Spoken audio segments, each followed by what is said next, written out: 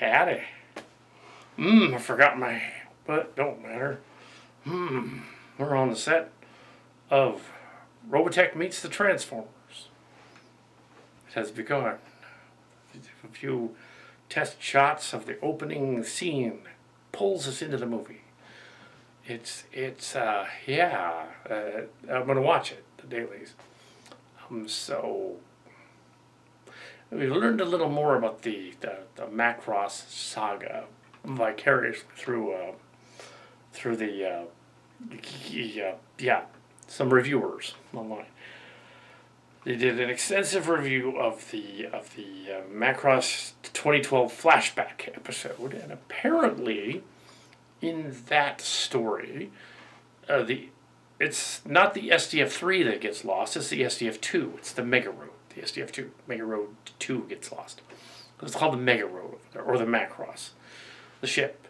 It's the SDF-2, not the SDF-3. So the scene where they fight Chiron at the end of Macross, the Macross section, in the Japanese, they then went on canonically in this sort of OVA sequel, Macross Flashback, they went on to go into space afterward and were lost. So they're actually taking off of the American one, which had no ending in the third part of Robotech. And they're saying, like, oh yeah, that kind of happened in our version, but earlier, in like 2012 instead. It doesn't work in the American one because that's not what happened. They built the SDF-3, they're going to go to the stars, it's different, and the expedition is different, the ship's lost. In the Macross series, they begin colonizing other planets, sending out other SDF ships, other mega roads, and other Macrosses, and the Macross 3 and 4 settle the planet Eden from Macross Plus, and then they go on, and the Macross 7 under Max Sterling or Max Genius goes out and meets the vampire aliens after the Spiritua, not the Vaja, that's the second one. What do they call them? The Proto-Devlins. The Proto-Devlins meets them. They fight them. The Macross is part of this million-person ship thing, and it's connected. Mainly Zentradi, I guess, a million of them. So yeah, they have this, and then in Macross 2 was some of the other animators went and did their own thing. It's supposed to be 80 years later. It's not connected. It's not canon in either universe. It's its own thing. So Macross 2, yeah, with the Marduk and the Eliminators is different. It's where the Zentradi Meltrandi spin-off where they sing. And they stopped the SDF guns. It didn't. The creators of the show did not consider that canon, even though some of them produced it. So then you come to the American series, which was Robotech, where they took Macross and two unrelated series. They took the second one of Space Cavalry Southern Cross, and they took Space Climber Matsupedia, the new generation, used that. The Legis Robo one, the Scott Bernard and the Invid. So the original one, was originally Southern Cross took place on a Mars-like planet with 2 moons, and it was somebody else. It wasn't Dana Sterling. It was somebody else, and there had no connection to the other one. There was a 4th series called Super Dimension Orgus. Probably heard of that one. With these little battle walker things, and elements of Orgus were included kind of in Southern Cavalry, but kind of not. They didn't end up translating that to the U.S. I've seen some of it, and it fits in the Southern Cross timeline. So what they did is when they did Megazone 23, and tried to adapt part of it, they decided to combine it with footage from that and from they went to create Robotech the movie. And that didn't work so well. The website is wrong on that one. It says that it only aired in Texas. It did not only air in Texas, because I saw it in a theater. So my friend and I saw it in the theater. It did air in San Jose as well. Not just Texas. It aired in San Jose in the 80s, and we went and saw it. And yeah, it was a premiere. We saw it, and I remember seeing it in the theater and going, like, "What is this? A Southern Cross and thing?" And then there was like a Southern Cross thing, and then the Invid Invasion thing. The other one, the Invid Invasion or Space Climber, Matsupita, had a it was so they went on with Space Climber and Matsupita and the American one, and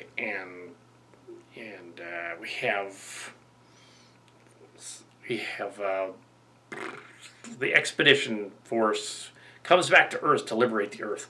That was not in the original story. The original story didn't have Rick Hunter's expeditionary force at all because it was a completely different series. They just redubbed everything and said, "Oh no, this is Scott Bernard, Mars section and Jupiter section, and they're going to go there and they're going to liberate the Earth from the Invid." The original version, not the case. And a lot of the scenes were changed around. We don't need to go into all the details of how that worked. Wolf was different. The cowboy revenge story was different. It's more of a samurai story in their version. The ending is different. There's no search for Rick Hunter at the end because Rick Hunter's not in it.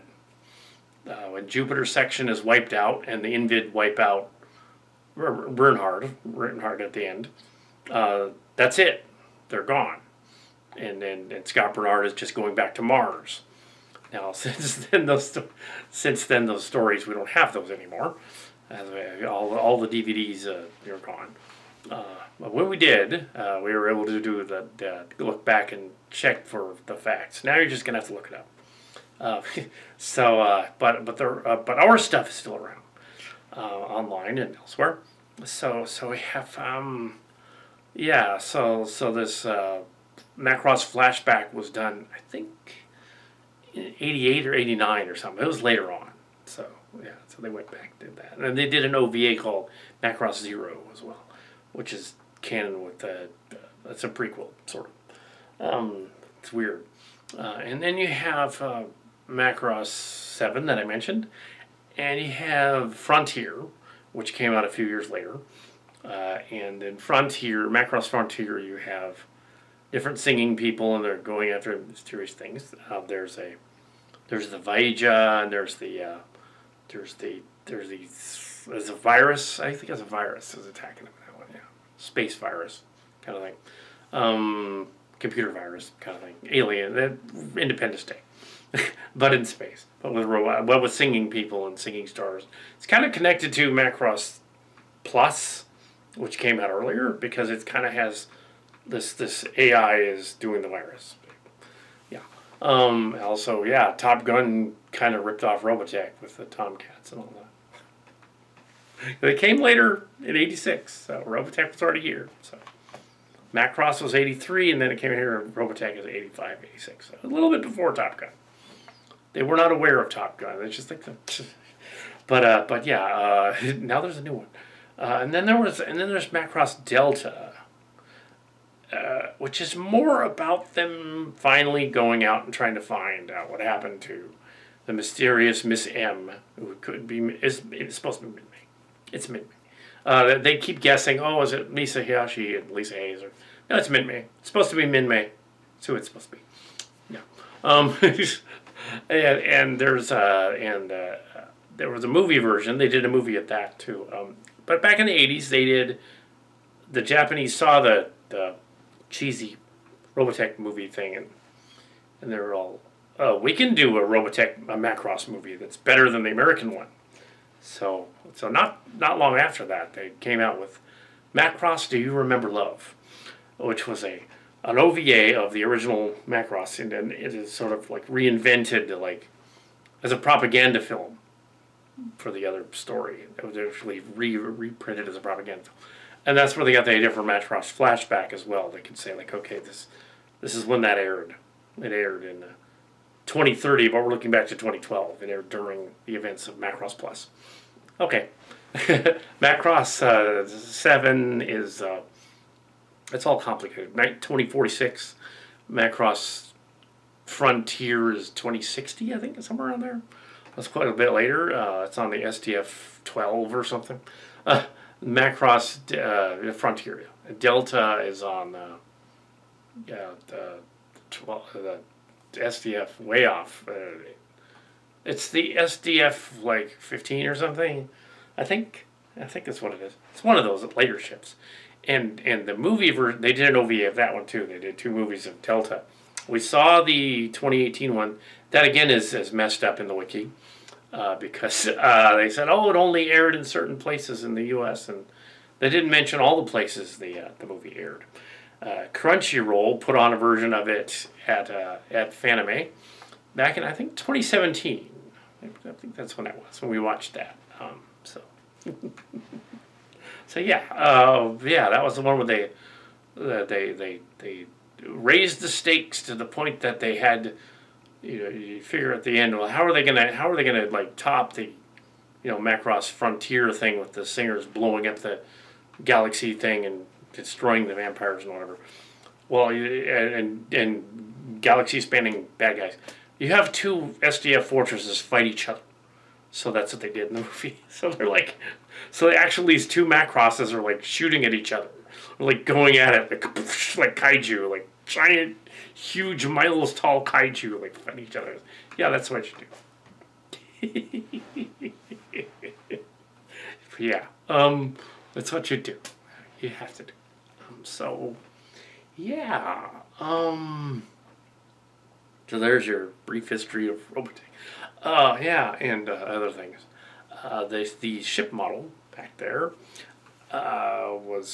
we started building that right around when the scripts were being written in the fall of last year. Putting that together, the pieces together and stuff, up until February, I think, or something like that. Somewhere around there. It kept getting larger.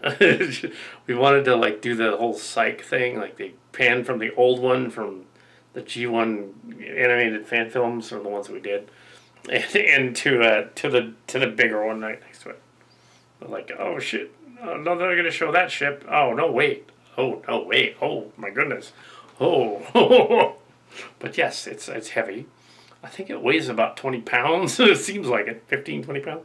You can't use balsa anymore, so it's made out of like basswood and stuff, basswood and other stuff, light pines and things. The superstructure is basswood balsa. There's the double superstructures inside. I still wouldn't want to drop it. Just it'd be bad. It got moved and the piece did break off, but we were able to find the piece and glue it back on. But yes, and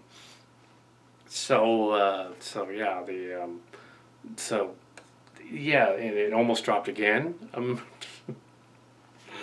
But yeah, so we have this ship.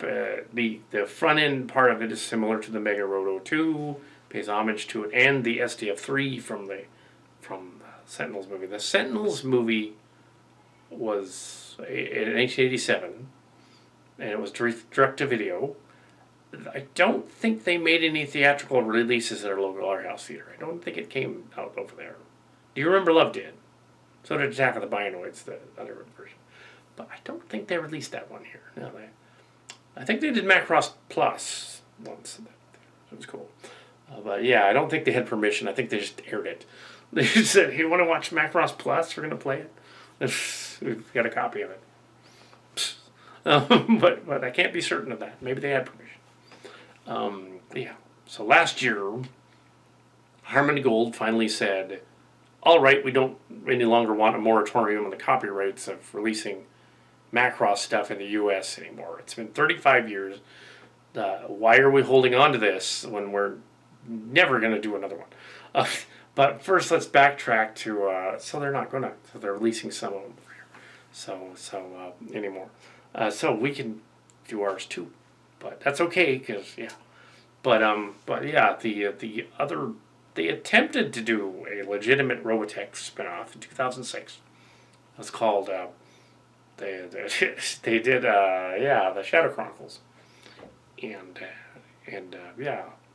of course our Transtech, the Transformers meets Robotech from the 2000s, was on video and then DVD first, and then YouTube. It still is.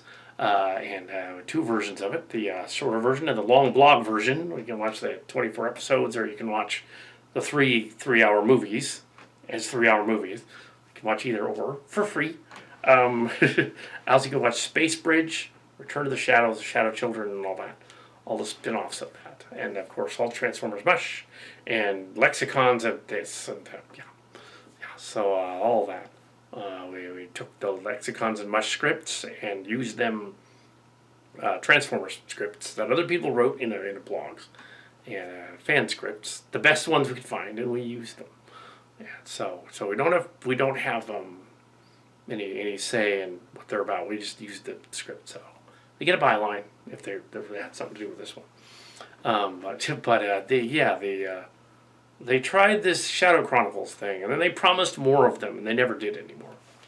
They did Love Live Alive in 2013, and the fans were annoyed because it wasn't a new one. It was just an OVA that they had taken from an 80s OVA called Love Live Alive, and they added new footage and said, "Oh yeah, it was set during the Master Saga," and it was kind of dumb. Yeah, and it ended with them suggesting that Lancer and Zero were going to have a baby. You don't put a baby in there. No, and that's impossible. Zera's an alien. She's an invid from space. Unless she grew it in a pod somehow, that's not possible. They never said the invid were humans. They were emulating humans, but they didn't have. Yeah, that would not genetically work at all. The other story ignored it entirely. So yeah, they're going to go look for Rick Hunter again because in that timeline it doesn't work. Well, in Trans-Tech it does work because in Trans-Tech the SDF-3 disappeared a couple times through the years on its way to other planets during the Sentinels saga. And the Sentinels books were written, Jack McKinney books. He was a pseudonym for these two other guys. And they wrote the Sentinels books. And yeah, we adapted The End of the Circle as The Endless Circle. Did a 90-minute Endless Circle movie after Trans-Tech. I said, we're going to do that. And then we did Space Bridge. And we did the other stuff. Bioship Mystery and all that. Yeah, so we did fan film versions of it because we brought Rick Hunter home at the end of Trans-Tech, and we continued the saga that Tommy Weyoun and those guys did not want to continue. So we continued on our fan films. And yeah, so we continue it again. We're going to give you, this is going to be a long roundabout story. This is going to be the Sentinels. So, but because, the caveat is that because Space Bridge happened, and the Transformers interfered with the Robotech timeline from even starting in that timeline, and things moved ahead and some things moved back, because they interfered with the 2018 of the timeline, the Invid Queen showed up and all that, and Shadow Children. This timeline is slightly different than that of Robotech. This is like, yeah, it's not Robotech 2, it's not bad. We took all Transformers Mush stories from Lexicon's stories that were rejected from the Lexicon's first season, but we thought the stories fit better somewhere else. The stories had space plagues and space aliens and a space gang going out and doing stuff in a town and a potboiler cop and all that. So we're like, we could do Sentinels. That thus began. We thought these stories are close enough to the McKinney stories. These guys were clearly aware of them, or at least aware of something like them. So it was all like, why can't we just we can't use the McKinney stories, obviously. Our version of The End of the Circle was very different. This would be 2, and we said, well, let's do 3 movies. Let's do 3 miniseries movies. Let's do one that has the SDF-3. The SDF-3 was going to go to Tyrol in 2025. And let's have it go to Hadon in the second movie, and go to the Hadon system, because that was a major plot point in the books. And let's have it go to the Invidoptera in the third one, and close the series. Give the fans Robotech Sentinels that they never got. The Robotech OVAs, they're OVAs of what the Sentinels would have been if they kept going, and they made 65 episodes, and then made OVAs of them. So we're going to do that. So our OVAs of the Sentinels are sort of like love letter to the Sentinels. Now, of course, we can't really do the effects, like, as you can see from the dailies here, I'm sure by the time this becomes part of the making of, as you can tell, it's a fan film, and there's a writer's strike and an actor strike going on right now. Yeah. And so, so yeah, we're not in the WJA, and we're not in the Writers Guild of America, and we're not in the Screen Actors Guild either. So we can do our film while this is going on. It's already written. So we're going to do it. So we're going to put this together. And it may be the only original new Robotech Macross fan film to come out in 2023. So, the only one. They've released some figures. This other company released some Alpha Fighter figures, but we're not going to buy those. Now, we got OG Veritex Jetfires. Yeah, our group was one of the. There was a guy called TG Omega, and there were other people too, but this guy had mentioned it. There's a guy in the early 2000s. He was picking up all the Jetfires on eBay, all of them, and just picking up. Somebody bid on a Jetfire, it's gone. He just bought it. And he has all these Jetfires everywhere, and that's the most popular video of the Jetfire review of other Jetfires. Jetfire guy. It's Cal Cat. It was us. I was Transcarno. And it was at Emicon. And he was all like, yeah, I'm gonna get all the Jetfire. I'm gonna get all the Skyfires I can find because they were all flawed. The 84 one had a bad backpack, and the 85 one had a bad shoulder. So we got like 40 or 42 of them or something like that. And we took them all, and we rebuilt them as 20-some good ones. So, rebuilt them. We never had the Super Ostrich. We had this tiny one. We got the tiniest Super Ostrich, which we gave up later. But we never had... so we painted one to look like the Super Ostrich. And we painted one to look like the Island Seeker. And we painted the other ones, and there were some fans that were like freaked out. Like, oh my god, you painted your Jetfires. Why would you do that? Oh. It's like, well, they're mine. I bought them, and they were yellowed, so they aren't good. They're just there. As you can tell from Endless Circle and the other stories, those robot toys are barely standing up on their own, but they still exist. We did have one of those Masterpiece Veritex, a Rook one. It broke during the Battle for Aptera scene in, I believe, it broke, in the Battle for, what was that episode? It was Shadow Children, probably. Yeah, Shadow Children. They show the Aptera battle in that one. This one's going to be different. It's different because the Transformers are involved.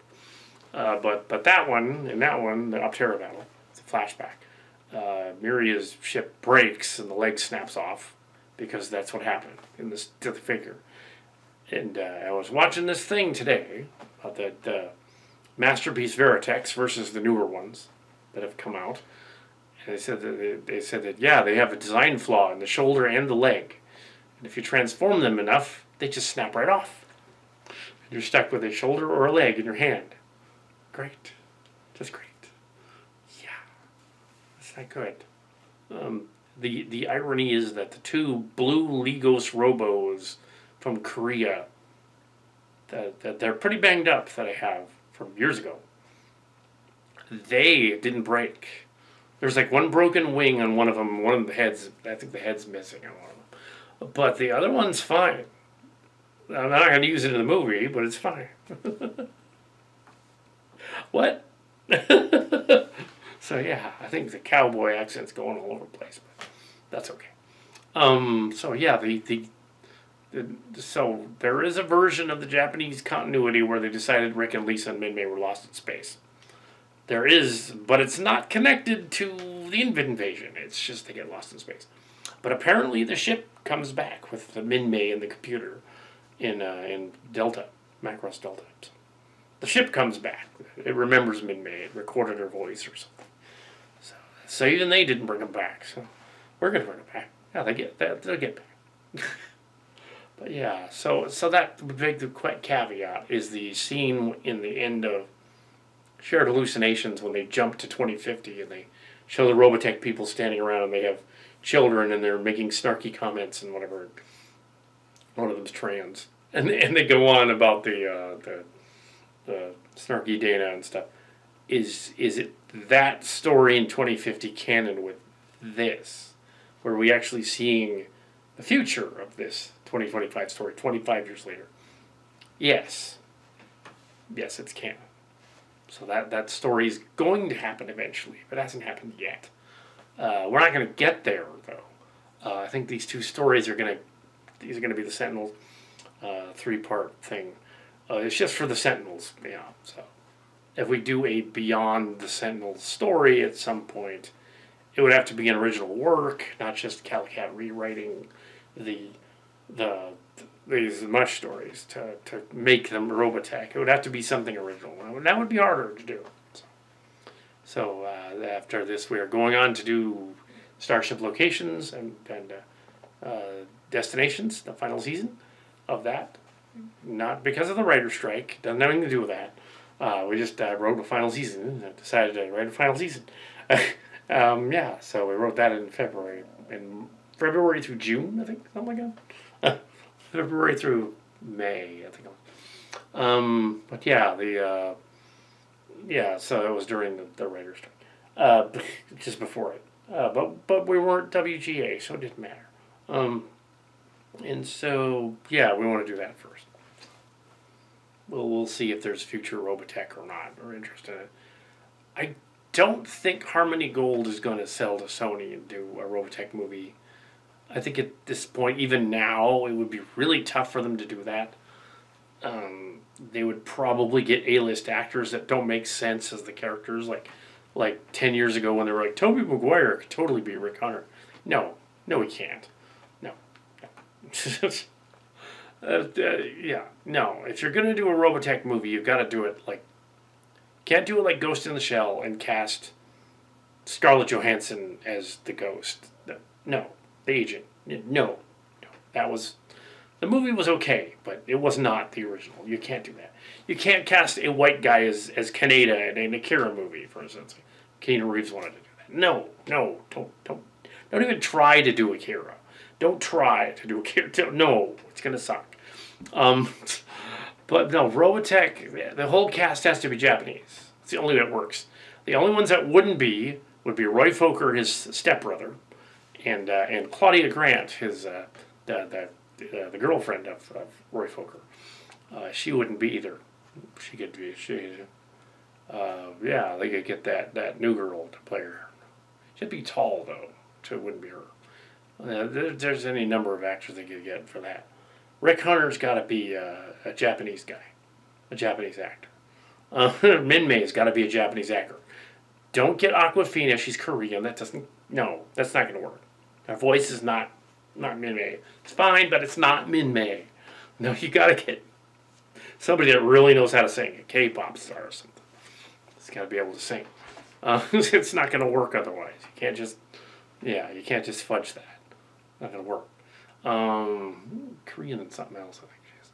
But yeah, not Aqua. I know they're probably thinking that. Oh, we're going to get on. No, don't do that. This series actually doesn't have a Min-May in it. I'm assuming she's on the ship somewhere. I'm not sure if she has any cameos in the story or not. I just didn't think, since Seven and Frontier and Delta,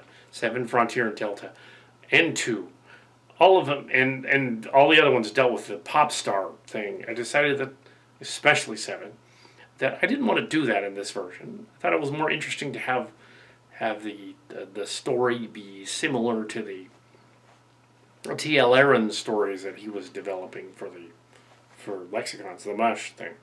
Or T.L. Aaron's was like, he was obsessed about, or the character in the story was obsessed about this girl. There's gangs running around. He wanted to do the whole gang thing and like a gang drug thing, and kind of a weird noir dark city type of Robotech story thing. It was more Robotech than Transformers, and he put Robotech people in it, but they were Transformers. So he put Transformers in it, but they were acting like Robotech people. So I was like, why don't I just tweak that? And they are Transformers and Robotech people. All right, that'll be my story. In parts 2 and 3 of this series, mainly. Part 1 introduces everybody, takes us to Tyrol, the moon of Phantoma in the Valkyrie system, and clarifies where that is. the Valverde system. They were always saying the Army of the Southern Cross and all that, and down in the Southern Cross, because that sounded cool. But I don't think they originally meant that the planet was in the Southern Cross. It's in the direction of the Centaurus area. Just so happens that Alpha Centauri and Proxima are the closest star to the Earth. And in the books, at least, they said, oh, Phantoma is in the Centaurus system. It would have to be. That'd have to be where that is. And maybe, yeah, it's over there. So, as for the Invid planet and the other Hadon planet, they're in different places.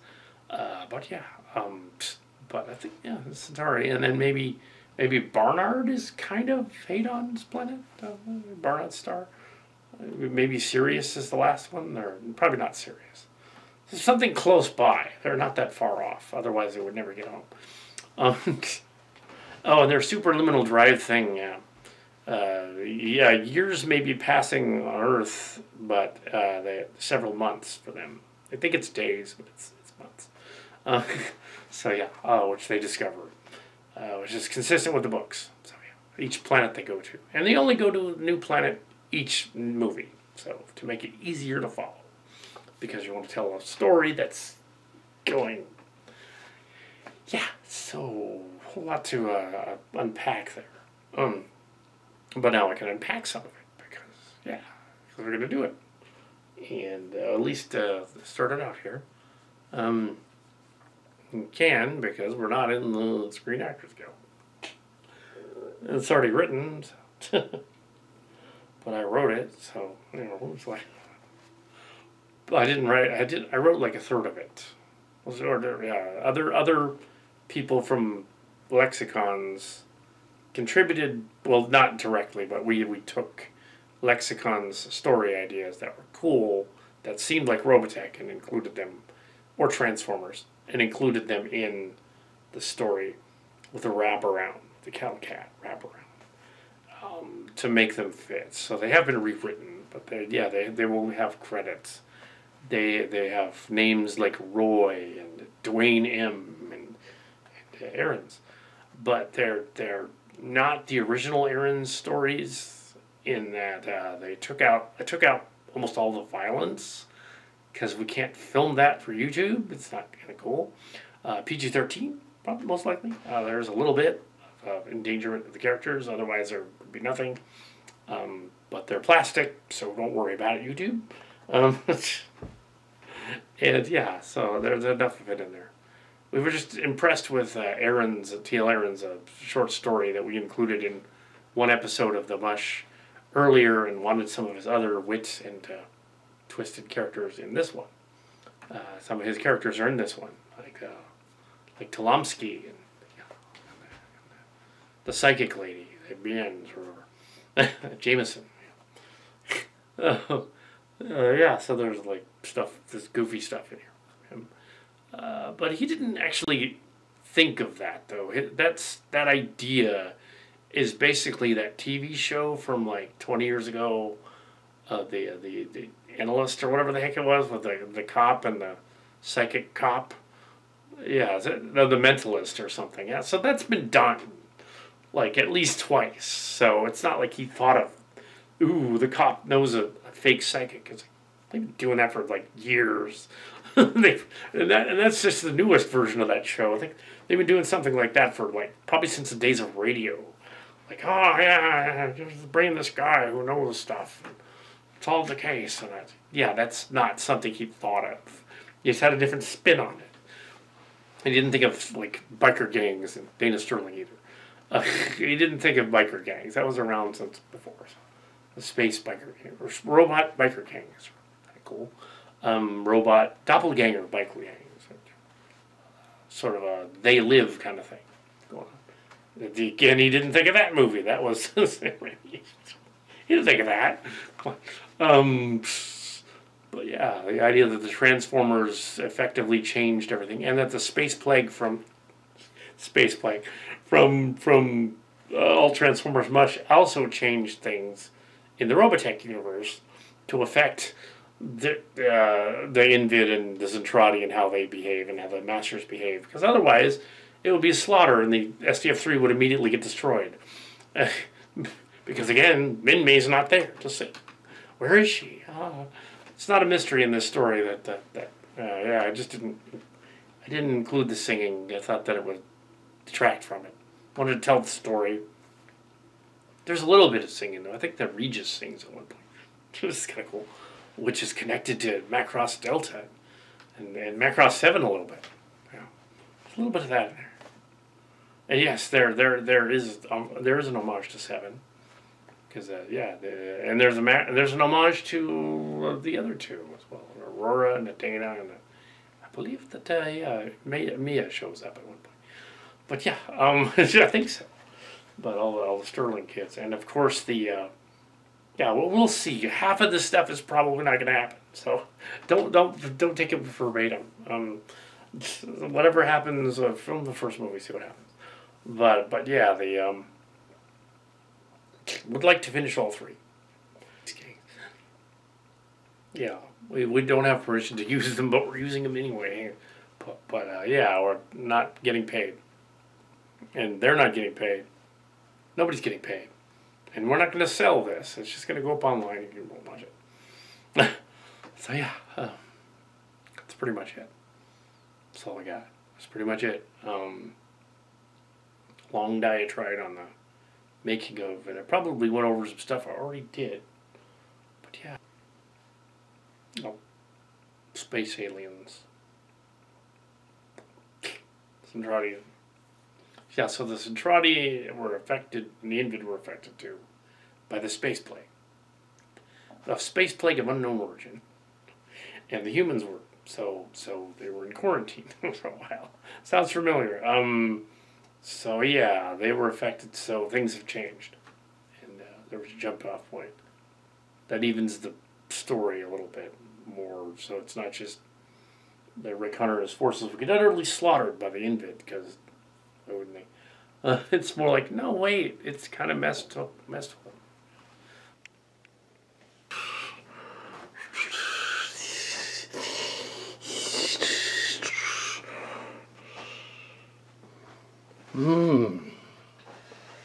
Here we are. It's a little lower than the set from upstairs. A little lower to the ground. Doesn't look like much yet, but this is here's the background. This is a proof of concept of the actual floor set of before they put the sound stages on it, of the miniature sound stages of the set. Let's get this here light over here. You can see it all pretty like. See all the flaws in it if I turn this light on. There. This little rating lamp's going to show us all the design flaws in it. Okay, here we have that's going to be, that'll be pushed down by the weight of the set. These should all be flat. You're mainly going to shoot footage. These should all be flat when there's something heavy on them. Yeah, so you have your basic set for the Robotech on this table underneath.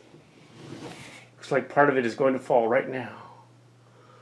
But yeah, you have a little behind the scenes thing. This is what that's what's bowing it, is this edge that is coming up on that end. And you've got the boxes holding it up underneath. I set those two corner pieces in there just to demonstrate that's where those go. They don't have to go there. Usually when you have a set like this, for a typical Transformer thing, you usually form a lot of close-ups of the robots, or half close-ups, or just very, very few distant shots, because you don't want to show, like, it's really obvious set. Well, it's action figures, so it's fine. This is not a space set. This is the actual, like, bottom, like, thing of the set. The actual flooring of the whole thing. Such as it is. And that's just behind the scenes. on the thing. The Robotech. And probably perfect it more tomorrow.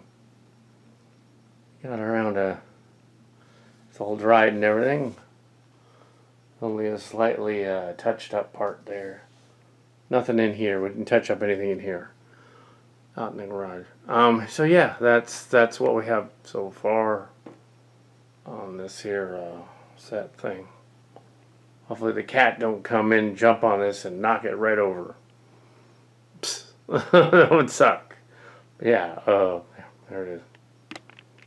So that's a wrap for the evening. Yeah. Oh, behind the scenes. Making of. These are the old panels to the original bridge, and that actually is the baseboard of the original bridge. It was also repurposed as the set of the Voyager on Star Trek Chimera. So it was the Voyager, and it was also the Klingon ship in Chimera, and it was the still is, the stuff still fits on it, so why not? Yeah, so we repurposed it and updated it for the early century. Yeah, not as cluttered, yeah, as the other bridges, which does change the timeline, but the timeline is changed because the Transformers are there. So here we have it like that. Let's put a little further back. It's a bridge too far, I tell you. A bridge to Terabia. Space bridge. But there's the space bridge. Yeah. And it's the bridge also from Space Bridge, the movie, and the Bioship Mystery and all that, and the Space Shadow Children. Same bridge. No. Which is repurposed for the it used to be that in the turn to me. So and it doesn't matter that it's on. Then turn it off. Doesn't matter. This is making of. The brief is that in old sci-fi shows like Star Trek in the 60s, and then Battle of the Planets and stuff like that, Space Battleship Yamato, which became Star Blazers, Robotech and Macross, they figured computers were really big back then. So we have to make our couches and chairs and consoles. Captain Avatar's console in the Yamato thing is this giant thing that's like a pod, and the helm and navigation console is this giant thing in front of Wildstar, or in front of the Robotech people, where the whole thing was like a submarine or a battleship inside. They both were battleships inside. But all the consoles were really close together, and they didn't have miniaturization back then. They figured the computers would be really huge. The bigger they are, the better, and they would have all those designs, even though really in order to build Veritechs, you'd have to have miniaturization somewhere. Otherwise you couldn't fit all the parts inside the Veritech to transform it. So they have that. Yeah. So the bridge looking different is just a reflection of the timeline. It's kind of like J.J. Abrams redid the Enterprise bridge, but made it look way too advanced. But then they redid it for the Kiva Goldsman Star Trek, the Strange New Worlds, and they made it look less advanced but more modern, and had some of the kind of the big console ideas thrown in there to make it look more like the TOS bridge with the big consoles. I figured in this case, though, the Transformers have interacted with the Robotechs in 2018 in the timeline, so they changed things. This is the other Robotech universe. It's not the universe everyone knows and loves as Robotech. It's not the Macross universe either. It's a universe aware of the other universe. But so they're going out on the Sentinels story, and it's 2025, and so they have to have a bridge and a ship. And I figured that with the GI Joes, they're smaller in scale. They're 3 1/4, and instead of 5-inch. So the scale is weird. So the seats are too big or they're too small. Actually, the little chairs were actually the consoles were kind of too small for the 5-inch ones. So it's kind of funny that they fit the GI Joes better. And we didn't need all that clutter behind the deck, like behind the ship and all that. I had doctored up some of the ship pieces, but I don't need to use them because it clutters the bridge. need to get the camera in there, need to film the scenes. They don't need a giant, bulky pod. They just need consoles bolted to the floor. And that's it. Where they're going. If you're with the SDF-3A, they have learned from the mistakes in the other timeline and this timeline, and they fixed it.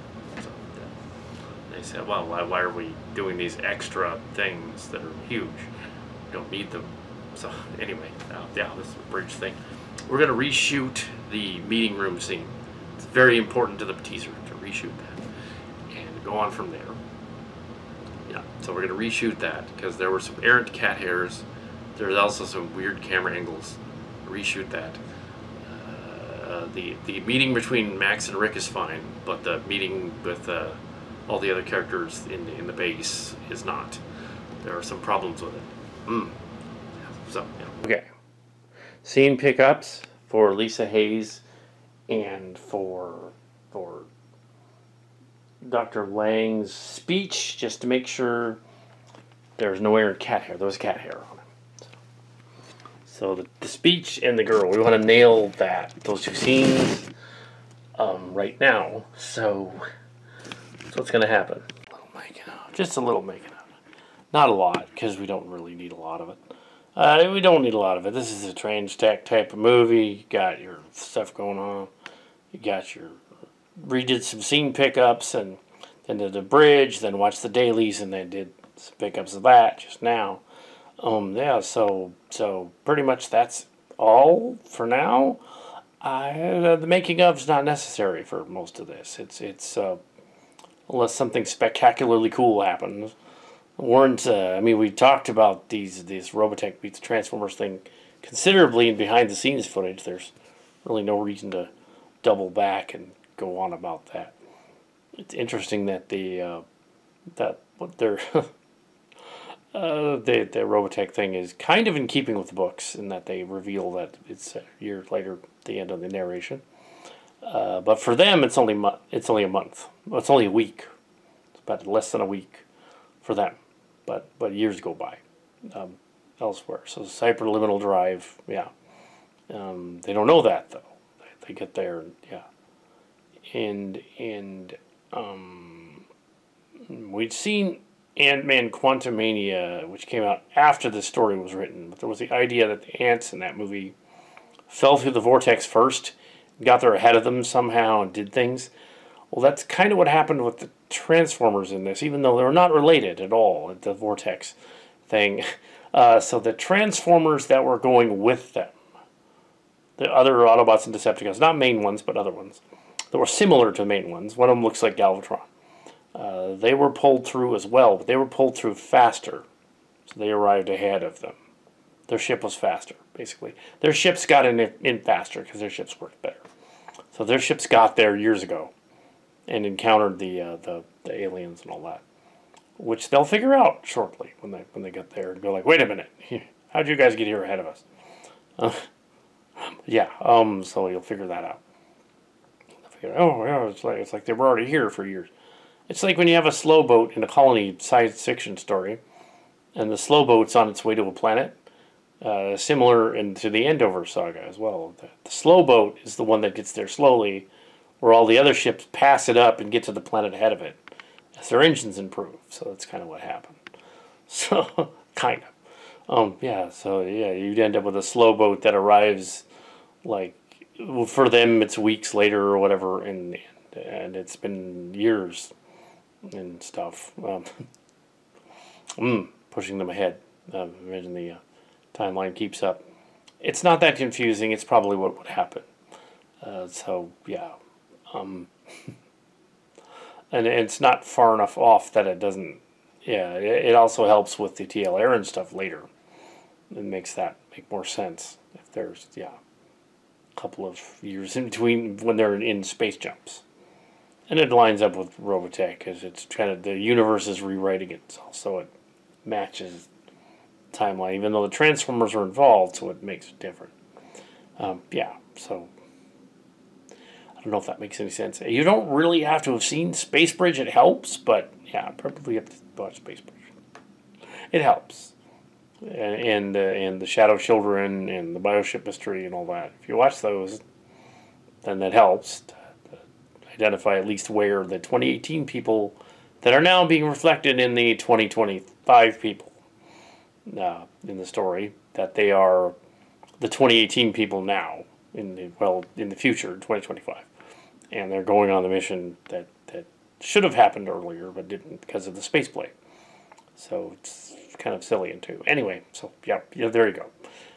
It's not that convoluted. It really isn't, and I don't want to ramble on about it too much because just get on with the story.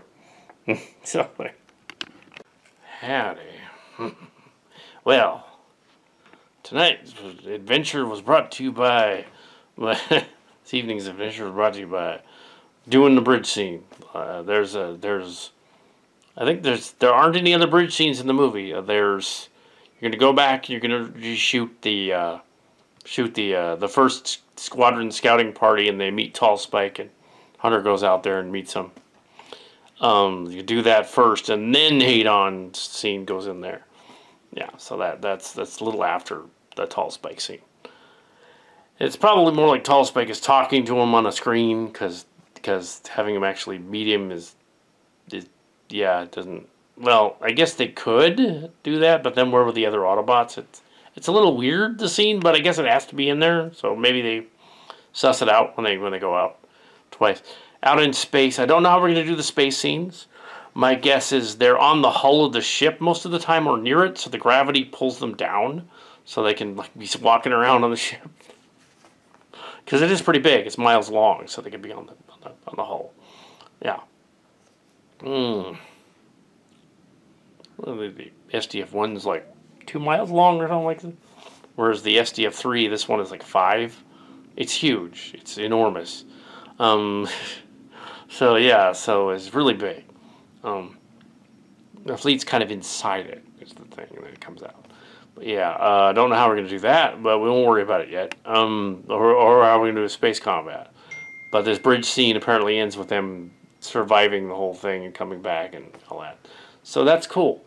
Yeah, and yeah, we basically did all the bridge scenes until the end of book 1, basically, because we didn't intend to do bridge scenes a lot. We just intended bridge scenes as bumpers.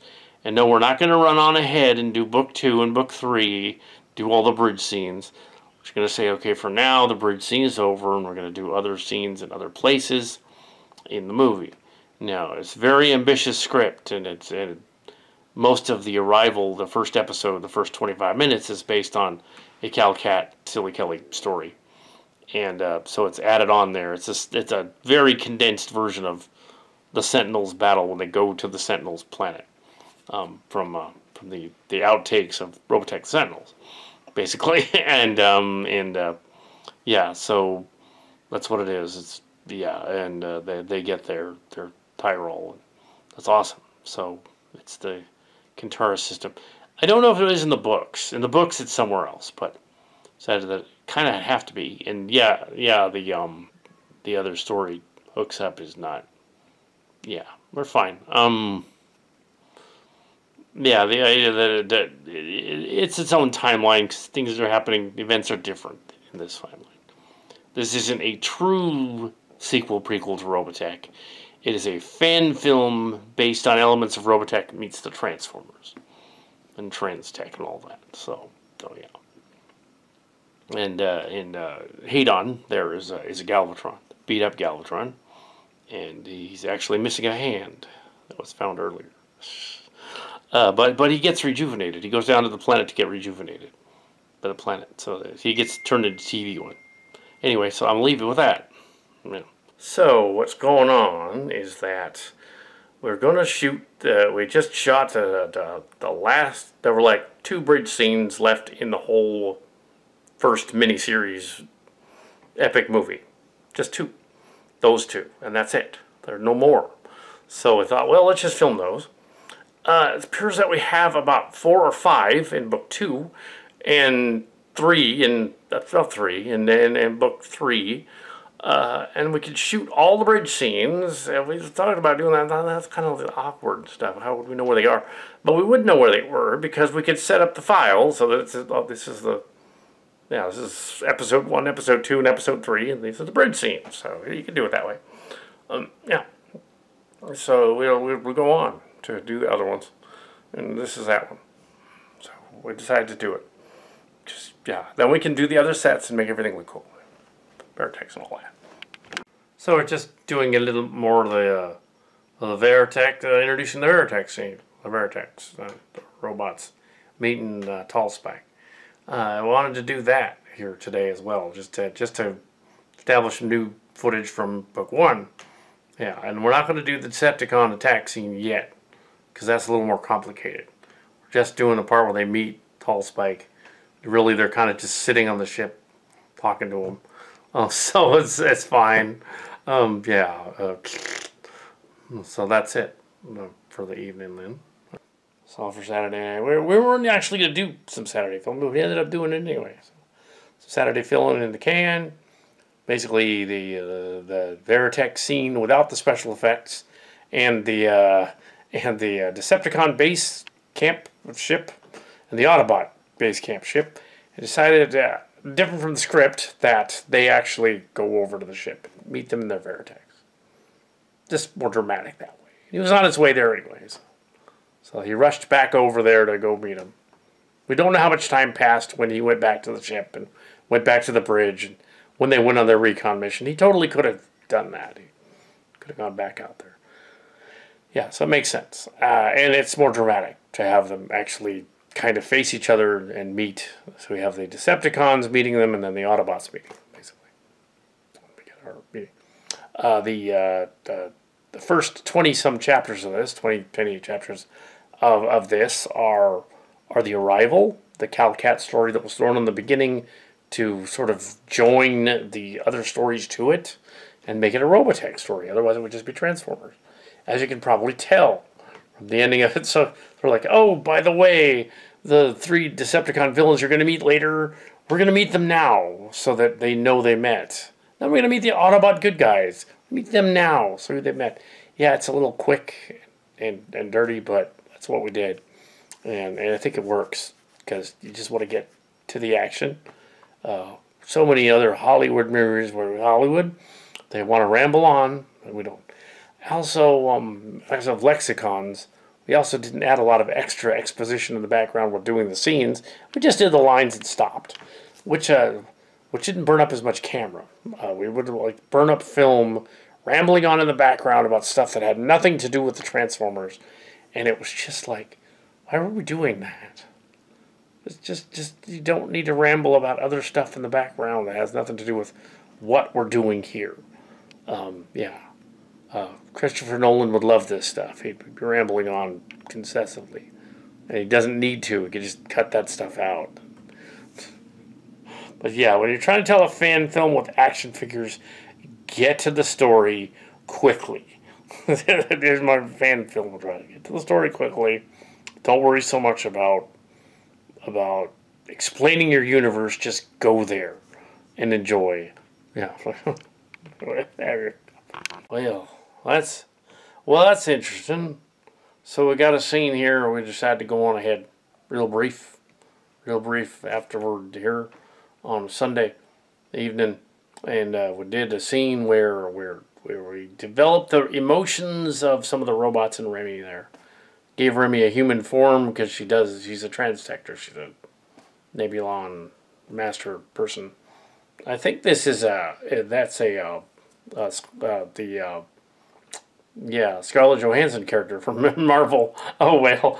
Anyway, so we had to have Remy in there because that made that scene make sense.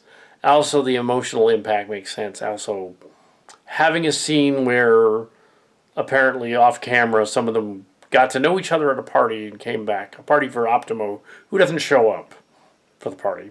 And then this scene after is kind of fun because you get to have like character development, story. Christopher Nolan would like that kind of thing. A little too much for him, but yeah. So the idea that they do for reasons, yeah. So that makes sense. At first, we almost didn't do the scene, and then I thought, no, this scene makes the scene. This scene makes the episode make sense. Without this scene, We just get robots that go with other robots and hang out and do things that are juxtaposed to other things that Decepticon robots are doing. And it's much cooler to have a scene where we have the human characters and the robots behaving with emotions and context, and it develops our characters. Yeah, there we go. Here we are on the set, and we come to some scenes in this story, Distant Early Warning, where they just transitioned out of nowhere to other places. It was probably no transition to the original script. Yeah, so what you want to do is, I don't think that this scene with these Robotechs is connected to that other scene with Remy and Kebel. I think that that's going to be a scene where they come back to the cave looking for them. So we're going to do that. And it's going to be separate. Although they're probably aware of what they're up to. They seem to be aware somehow.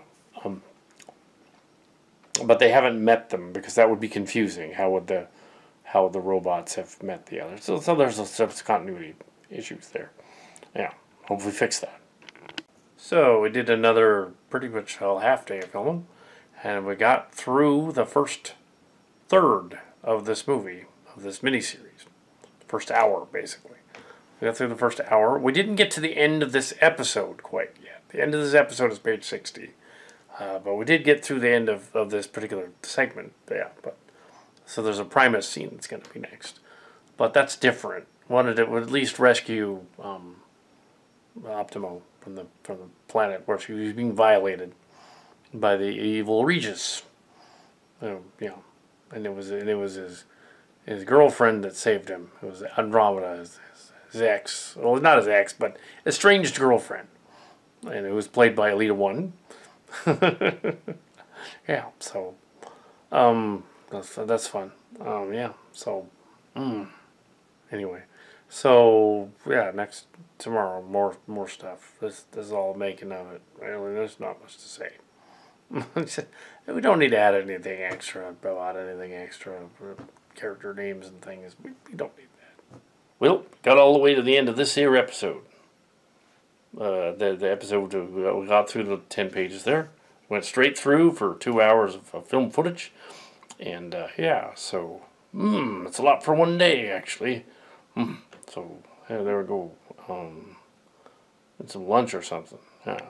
Well, it's a pretty much full day of filming. This is Clint Cowpoke on set. Yeah, I did 3 hours of filming. Well, 3 hours is going to be whittled down to 30 minutes probably. Yeah, so we're in the middle of The Cavern of Temptation by Dwayne M. Don't know who he is. Also, we modified the credits to include all of the names from these books. So the credits have been fixed, even though pre-credits have been fixed. So all the names are in there. They're all on board. So we have yeah, we also have a puzzling scene next time or tomorrow. In that, I don't think that in the judge scene we would have humans in the room because they just established outside that the humans wouldn't go in there. So he wouldn't even hallucinate humans in there. He wouldn't know them. So the robot can't have humans in there. So I will go about changing the script so that Dana doesn't show up to meet Optimo in the courtroom scene that is fictionalized in his head while the alien's messing with him. Yeah, so that's not going to happen. Yeah. It's got to be somebody else. It's probably Streets. Yeah, or one of the other Autobots. Because then it could be. Yeah, so, yeah, that's what I'm going to do. So this was tonight's filming on the 2nd of August, and that's it for tonight. Mark's cards. Excellent. Excellent. The set of... back functional and not sick. You caught the long one or something. I wouldn't call it a long one. Well, the middle-aged one. I caught the long one. No, it was. I was out of commission for about 2 weeks. That's longer than the. I've talked to people who've had it for months. So, as far as I'm concerned, I dodged a bullet.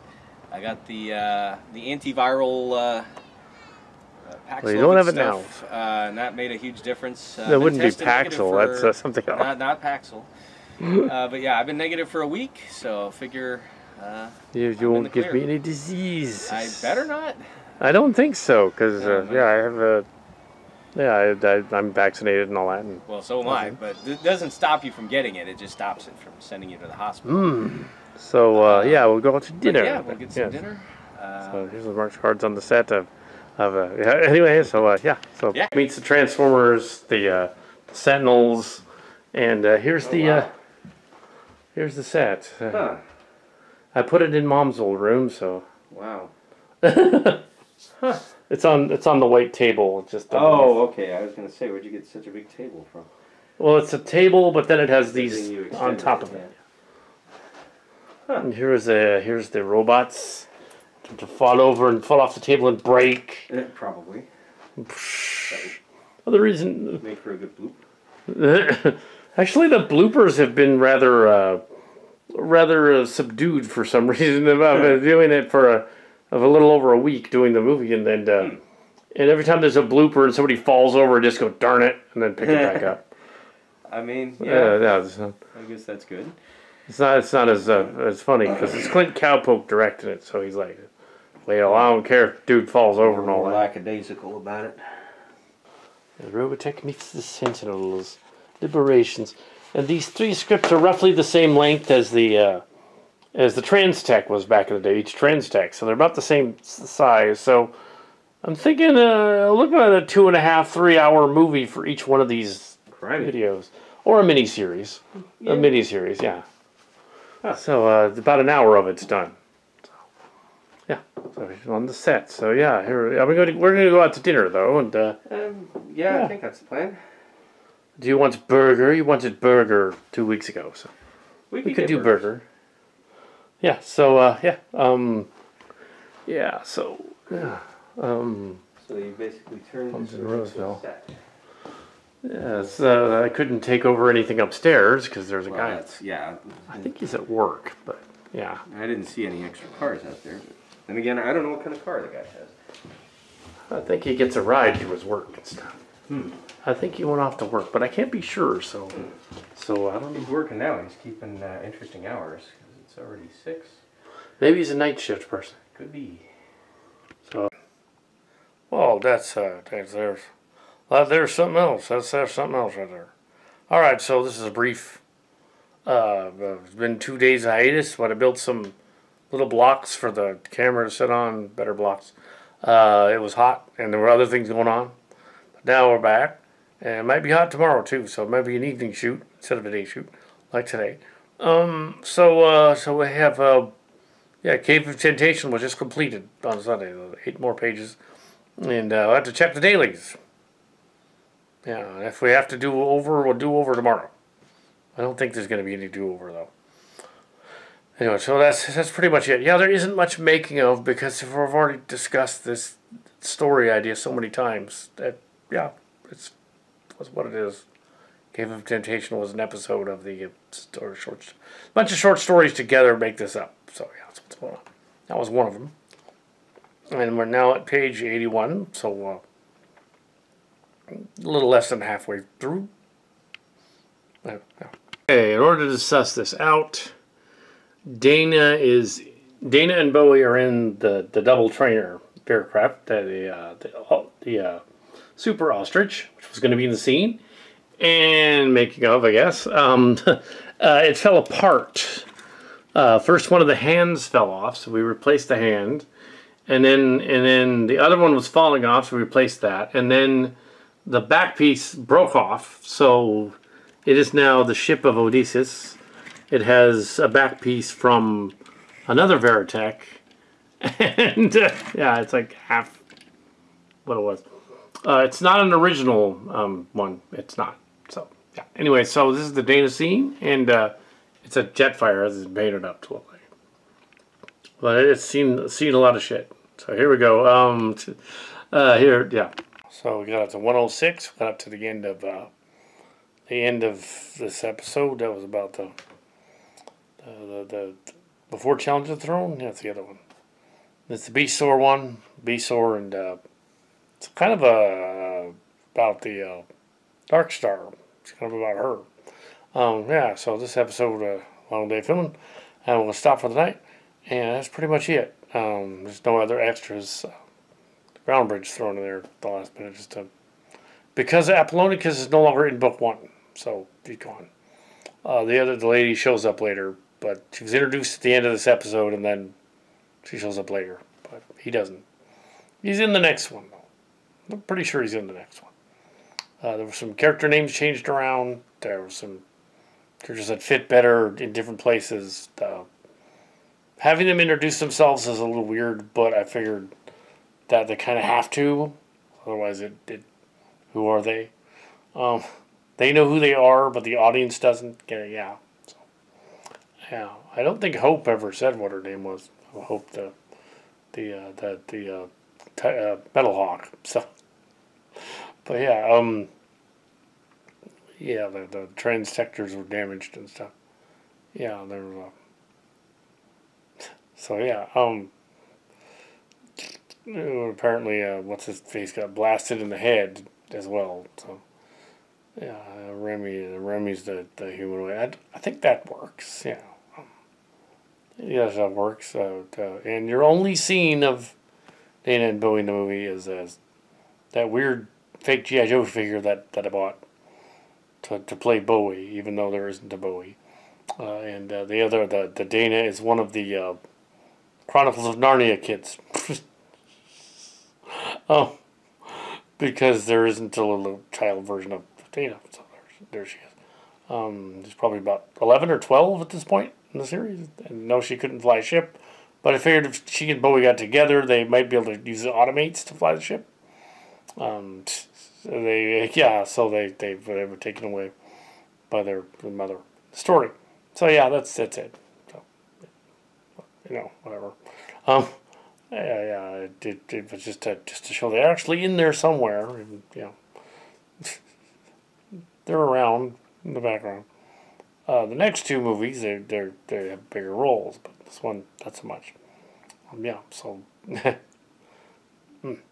so that's it. Make this easier to edit, I'm going to do the next Old Flint line, which is after Regis talks to everybody. Old Flint's in his car here, so I figured why not do Old Flint, Jack, and Karen right here.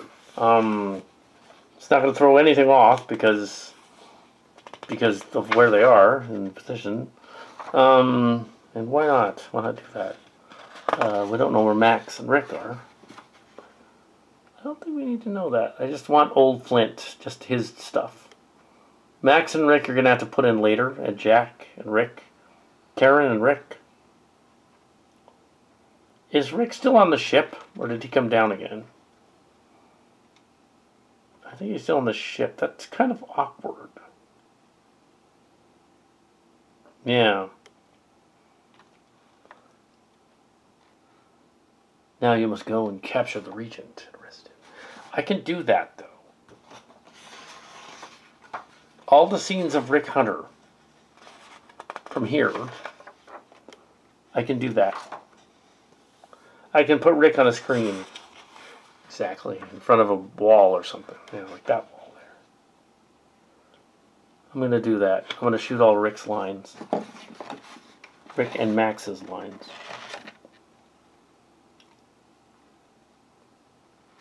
So there were a few oddities here on the last day of filming. They don't show them fighting anybody, and they don't. It's not in the script. They're the dead Zentradi. So those weren't dead to scale Robotechs. They were supposed to be dead Zentradi lying around. So the main cast was not killed. A bunch of pre-ties people were killed. And then that seemed to be lying around. So by the doppelganger. So something's going on. And they kind of just ended with the Decepticons going like, oh, we're going to go to the space bridge now. Which they're going to do in this next scene. But it's like, and then they're going to leave. But then there's this other part where Flint pops in and he says, I'm Flint and I'm going to go over here and fight them. But he doesn't because they don't end up fighting anybody. And Jack and Karen don't fight anybody. So yeah, it's kind of a draw. They got their 6 guns and said, yeah, draw. And then they said, nah. So it was less the Battle of the OK Corral and more, yeah, we don't feel like it. Which is a little weird, but that's what's going on. Rejiggered the scenes we're going to film right now and see if we can rejigger that. Unless what matches what they were doing. Hunter and crew are up on the ship. Flint's on the planet. And yeah, so they're driving around to what's left of the wasteland there. The Decepticons were down below, and they were going, they were shown this alien thing near this other space bridge. They opened it, and Ritter pops out. We're talking about him, so there's that. But yeah, they introduce Ritter, but then he doesn't really fight them. Stands near the dead Zentradi guys, but he doesn't really fight them. Also in post, kind of cut out those 2 Rick Hunters that were lying in there. That looks weird. Anyway, so yeah, there. So yeah, let's do the rest. So it's Mark's Cars, who's arrived on the set. Yes. So just wrapping up principal photography on the first Robotech meets the Transformers episode since Space Bridge and the other one. Crikey. There have been a lot of other Transformer ones, but not a lot of Robotech ones. Huh. There's technically been, well, there was Shared Hallucinations, which was 2021, but that one had some Robotechs in it, but that was 2020, 2021, and the STF, and then there was another one, Stranded, that was 2020, I think. So they've had a few since then, but this is a full-on Robotech meets the Transformers thingy awesomeness. Cool. Yeah. Yeah, so, yeah, let's go out to dinner. Definitely. Because I have literally one, yeah. So I think I got the Invisaligns. I think I did. It's Nemesis Enforcer. Mark's Cards here on the set. We're going to go to dinner. There's some Robotechs there. Somebody from Cobra with a weird helmet that doesn't match. Oh yeah, I gave Cobra Commander from the movies a helmet so that he would be the evil cult leader. Why doesn't this helmet work? That's why I put Space Shot's helmet on him. Nice Daft Punk cosplay you're doing. Kind of is. You know, these elbow things seem like they'd be real health hazards in most social circumstances. But yes, damn it. And after Philip's Navy graduation and off to Pensacola, Florida and all that. I heard about it and I saw some of the photos, but obviously I wasn't there. This wasn't there. Anyway, so yeah, let's go get some dinner. I'm actually Cards visiting the set here. Excellent. And yeah, there he is. It was Lifeline or the other guy or the Quick Kick guy. Oh yeah, that's that weird Hardmaster guy, which is a hilarious name. Yeah, Hardmaster and Softmaster. One is floppy and one is stiff. Hardmaster, who was the inspiration for the Channel Awesome guy, karate guy. You can tell which one's the top and which one's the bottom. Well, the gray one's the bottom. Well, the Softmaster would have to be on the bottom. Unless he's got like some attachments. And some attachments. This is a Cowpoke production and a Robotech thing. I think the last one we did was the End of the Circle. We did a lot of these Robotechs. Oh yeah. So yeah, they're I guess we're going. I didn't even know you were filming tonight. I just walked in and I heard a line reading. I was like, a line reading. Ew. Well, yes. Hopefully I can get to the other two as well. Don't see why not. See why not? Yeah, post-production is probably going to take a little while, but do the editing and whatever effects you got to shoehorn in there. Yeah, so yeah, let's go eat. This here is Clint Cowpoke. Wrap production on the Robotech thing. Transformers meets Robotech. And it is hot in here. Wrapped up production, principal photography, all the action figures, put them away for movie 1 here. Make that a little more streamlined in movie 2, which wasn't all over the place. But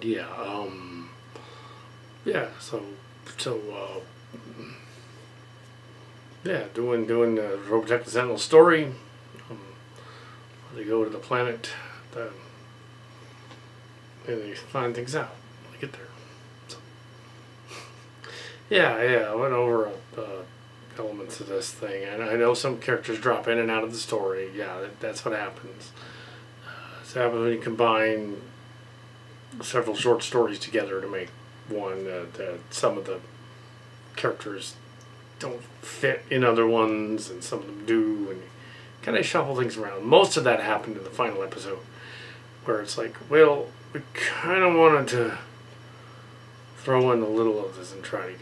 We wanted to throw a little bit of Aster Twice as a character who was not Apollonicus, but we decided to make him Apollonicus because it made more sense in the other story. Like, where did he go? Come back through the space bridge, tell him how to get there. And then they're trying to tell the Regent how to get there, and how to use the thing to bring back Ritter, the space bridge. You know, and Ritter is a transformer, female, she's an assassin. Identifies as they, and yeah, so it's one of them there, and in 2023, and yeah, she's an M. Bison as Transformer character. Tall Spike is their Guile Ryu guy from Street Fighter Transformers. He's a Transformer. It's kind of funny. A bunch of the other guys were different ones too. Metal Hawk was Hope. Hope was Metal Hawk. Yeah, there's some peculiar. The smaller version of Draconus Prime there, of course. They put him out as a studio series. If you want to get him, he's the studio series Dark Moon Prime. So you want to get studio series Dark Moon Prime, have your own Draconus Prime. Cheaper than the one that we have to go online and get the Dragon one. Much more expensive. Yeah. Hopefully it'll bring out the Rodimus Unicronus again, and we have. But yeah, we'll see. Yeah, so a week and a half, 8-day shoot, 9-day shoot for a thing that normally back in the day would take us years. We managed to pull it off in another 8 or 9 days. Hopefully we have another shoot, and shoot 2 and 3. I want to put one together and put one out. That's what I want to do. So we have one out. And say one is done. Here it is. See it on the channel, on the reviews and Phantom's channel. Yeah, I want to do that one. We'll see how it's liked. We can go on to the other two. But yeah, it was Sneaky Regis and the Regent. And what's funny is although the music's not something that's in there too much, the gag is that the triumvirate is the triangle, the classic manga anime triangle. You know, is actually the Regent, the Regis, and Ritter. It's the Decepticons. There's Earth ones too. There's Rick Hunter and Max and Lisa. But there's also the other one. There's Tall Spike and Optimo and well, it wouldn't be Remy, because Remy is the Scarlett Johansson looking, Marvel looking Black Widow. She's his transector. So I guess them and the Optimal Zor are the triumvirate there. Optimal Zor, the one lady. So yeah, who lost his transector? Who lost her transector? Grimes. We were going to introduce. There's going to be a line about Alison Strawberg. In this universe, she didn't die. She's alive. To meet her, but no, we cut that out because I figured it's throwing too many people into the last minute, and we didn't need that. Yeah, save that for later. She's mentioned, but not brought in. It's interesting that the battle is one of those Transformer non-battles, but yeah, it's I think it works anyway because it made the doppelganger sound more nasty. Because they killed off a bunch of this and tried. Mark's card suggested, why don't you paint them green or blue? And I said, there's no time for that. But yeah. So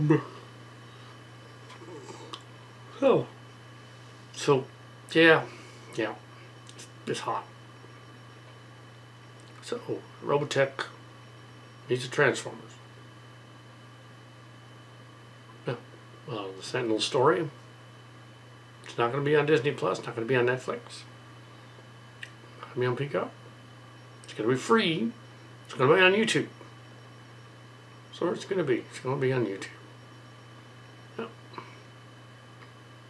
Probably take us a week to edit it together. Maybe a little over a week. Maybe 8 days. Put all the pieces together and add special effects because I don't really have them. See where everything goes. And yeah.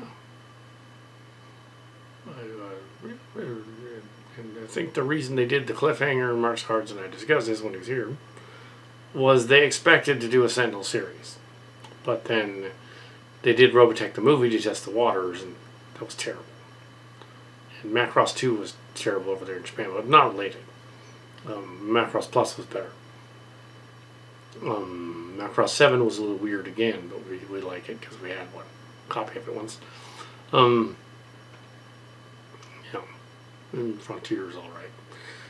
Yeah, so yeah, that cliffhanger at the end that everybody talks about, the cliffhanger with Rick Hunter, and we've been over that over and over again.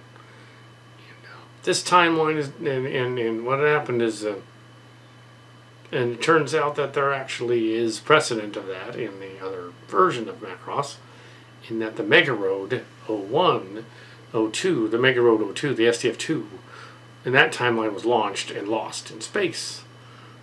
So there was precedent of that story. They just got it wrong in the American version. Yeah, they got it wrong. So there was actually a cliffhanger, but they didn't think they were going to do any more Macross. But they caught up with Max, so they must have found them in Part 7. And so yeah, they Macross and Space Climber. And Macross and Southern Cross and Space Climber New Generation were not connected. They were different series. Completely different. And Robotech, Medkek, and them connected them. And added Rick Hunter's force into the Invid thing, even though they weren't. And rewrote these Sentinels books. They weren't. In 2015... well, first in 2012 was when they released the Transformers meet Robotech, our version of Transformers meet Robotech, and the spiritual successor to all this. And we brought Rick Hunter home because of that cliffhanger, man. Even though we knew that in the Japanese version that didn't happen. That was Jupiter section, and it gets wasted, and Scott flies up, and there's no Rick Hunter there at all. There never was.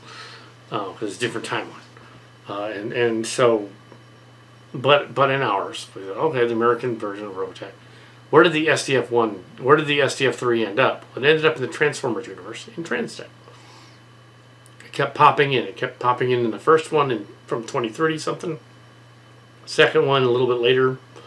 The second one a little bit later, and then it was brought back home at the end of Transtech 3. Brought them home, and they said, look, there we are, we're home. They re-released those 3 miniseries during the pandemic, and they were put up so you could watch them after Space Bridge and stuff already aired. So yeah, then we did The End of the Circle. We did an adaptation of one of the books, The End of the Circle. It was a 90-minute movie. Two 45-minute movies really stuck together. Then we did Space Bridge Biosynth Mystery. 1 and 2, they weren't quite as long. Then we did Shadow Children and Return of the Shadows, which was filling up the Tommy Young's spin-off of that, going to those stories that they were going to go to. We went to them. And Return of the Shadow Children, it's 2046, and they go back to 2018. And then they go back to just after Space Bridge and mess with it. That creates this timeline you're seeing here. Robotech meets the Transformers. This is switched around. Robotech meets the Transformers because of the events of the all Transformers mush, and in the events of Lexicons, this film. And this is after those two. And we used scripts from Lexicons that were rejected from Lexicon Season 1. So I feel like, okay, these are scripts that probably could be used in Robotech because they're weird enough. And we ended up using the T.L. Ahrens ones in Book 2 and 3, but not so much in Book 1. We didn't use them both. Just roll away in other ones. Yeah, the first story seems to be very concerned with the leadership and how that works, and how you know, and ambition and dreams and things. An expansion of that whole Wrath Planet transitions thing just happened to be that it was a coincidence that the stories were written about something like that. They were also fans of transitions and transitions to Wrath and Master Commander and all those other stories. They were fans, so they wrote about their fan stuff. Yeah. So anyway, that's it. A little history, a little backstory.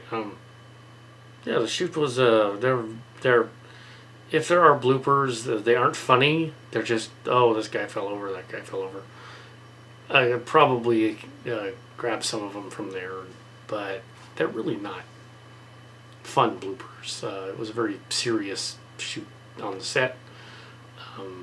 Had nothing to do with the writer's strike or the actor's strike, or the writer's strike or the actor's strike, because we're not in the SAG or the WGA, so yeah, we're not in that. So we could go on and do a production during the strike. Yeah, so that's pretty much it. That's all I got. Yeah, enjoy this film that this is a making of. Enjoy the film, and hope you enjoy making it as much as we enjoy putting it together. It's for free, and enjoy your Robotech thing. It's its own timeline, like Macross Plus kind of is, and Macross 7 kind of is, and it's you get to find out the Sentinels. You get to see the Sentinels. What was that? My version of Sentinels involves Transformers, because we don't have action figures for Sentinels. Came up with a bright idea. Why don't we just do some Transformer stories, and they're the Sentinels. Robotech encountering the Transformers. It kind of doesn't work in some places. The scale's weird, but it's fun. It's a fan film. No one's gonna critique it for, oh, that guy over there is not that tall. It doesn't matter. Plastic action figures everywhere, and there are some plastic design flaws in some of the Joes, so their faces kind of have some stuff to them. But it wasn't cat hair. Anyway, yeah, that's it. Go watch it, enjoy it. Robotech and transform and roll out. Autobots, transform and roll out.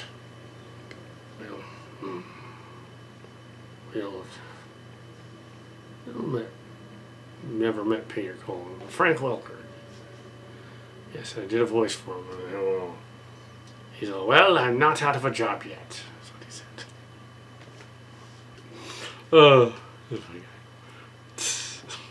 said.